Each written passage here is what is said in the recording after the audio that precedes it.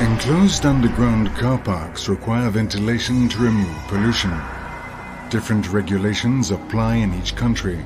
Ducted systems and, more recently, jet fan systems are used to provide pollution ventilation and may also provide for emergency fire smoke clearance. To demonstrate the operation of a jet fan ventilation system, we show an enclosed underground parking area.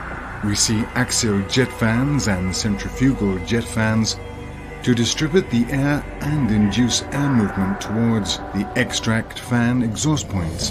For pollution ventilation, zoned addressable sensors mean only the jet fans and extract fans in the zone with pollution need operate. Thus, fresh air is distributed and extract fans remove the polluted air to atmosphere. Occupants enjoy fresh air and a safer environment.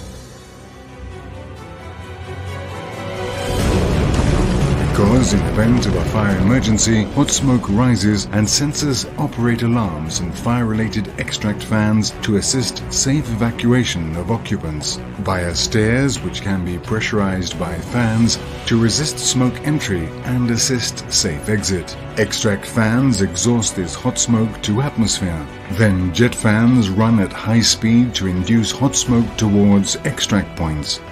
Jet fans continue to run to clear car park of smoke. Jet fan ventilation can also provide for emergency fire smoke control to assist evacuation and firefighter access to the fire. This may be a requirement in some countries.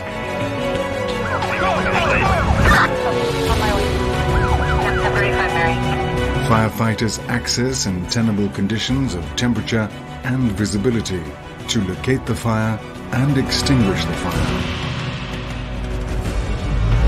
Computational fluidodynamics, or CFD, software tools are available to assist and visualize the behavior of air and emergency fire smoke to enable the experienced engineer to optimize the design.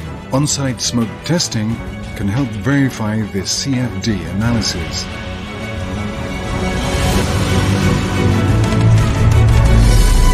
S&P, Solutions for Parking Ventilation.